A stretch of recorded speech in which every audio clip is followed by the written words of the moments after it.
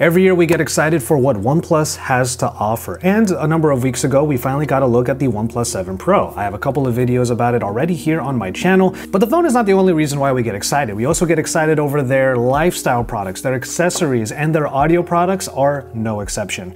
Hey, it's Joshua Vergara. What's going on, everybody? This is my review of the OnePlus Bullets Wireless 2. Alright, anybody out there who thought that OnePlus would actually go into the truly wireless space, you might be a little bit disappointed here, but that's okay because you get this neckband version, which makes it so that these headphones are a lot harder to lose. The material all the way from the neckband to the actual earbuds themselves is of a matted plastic. It gives it a nice feel and it's not that bad to wear all day long. You barely even notice it's there, of course, until you feel those earbuds dangling near your chest. Just like with the previous edition, the earbuds do magnetically stick together, and this also allows for play and pause functionality, which you can have if you use this with a OnePlus phone. However, you can still turn off the earbuds by just putting them together and then undoing them with whatever phone you're using. It just won't automatically play right away. Indeed, the best way to use the OnePlus Bullets Wireless 2 is with the OnePlus 7 Pro currently. It is their current flagship. It has all of these extra functions in here, including that play and pause functionality that is available in the headset options. In general, this is still a good Bluetooth headset. You can use it with any phone. You just have to press this little button here on the left side of the neckband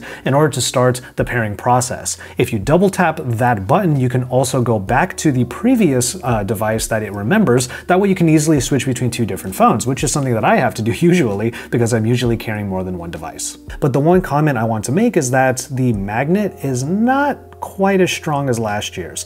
While you have this maybe tucked under like a sweater or a hoodie, or maybe you just accidentally knock it with your hand, it can come apart pretty easily, which means that when you have it connected to a OnePlus phone, your music will start blaring out of these. The inline controls are on the left earbud, so no matter what device you're using, you still have control over the volume and also play and pause. Press the play and pause button a few times and you can go back in the track list or forward if you press it twice. Now we can finally get into the sound quality, which I have to say, these triple drivers here do a wonderful job. As far as Bluetooth headphones are concerned, these might be up there with some of the best, which means that the price point is actually quite good for anybody that's looking for a reliable piece of audio equipment that they can have around their neck at all times, and it's also super convenient to use.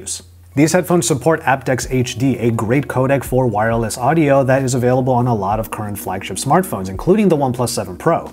The lows are pronounced, but they're not super bass heavy, which might be better for most users out there unless you really want to get that bump and bass in your ears, but the mids and the highs are all done quite well. There are a number of different situations where these came in handy, and the main reason why is because of the battery life and the charging, which I'll get to in a little bit. I have used these headphones in the gym, and even though I was sweating it out, there were no problems whatsoever with these falling out of my ears, even though some wingtips would have been nice to really secure them into my ear canal. Probably my favorite situation that I've used these in so far, and the one that I'll probably use them for moving forward, was for travel. Even on planes, even though I would love to have noise-canceling headphones, these were perfectly fine to have. And I had one particular situation where this was solidified. I was on a flight to New York City. Actually, I was going to the very launch where these were announced, and on the plane, I only had about 30% left on these headphones before I got onto that 5-6 hour flight. In the middle of the flight, they ran out of battery. Well, USB-C warp charging got these back to 80% of battery life in just about 12 to 13 minutes, which was awesome. I just had to sit back, rest a little bit, and after about 10 to 15 minutes, get these off of the charger, put them back into my ears, and with no time really wasted at all, I had my music back, or rather my audiobooks back for that whole flight. That quick charging is so useful, and that's the reason why these have found a home around my neck more often than not. So with all of that in mind, there's ease of use, these are hard to lose, there's great sound, good functionality, and they pair nicely with pretty much any device, but of course are best with a OnePlus phone. And all of that for about $100, which is actually not bad for a reliable pair of earbuds that you could probably use for a long time to come. I think $100 is perfect for these. So I want to know what you guys think about these headphones in the comment sections down below. If you got yourself a pair as well, let's talk about that too. Let me know what your experience has been with these, and honestly over the last few weeks, these have been so awesome to use.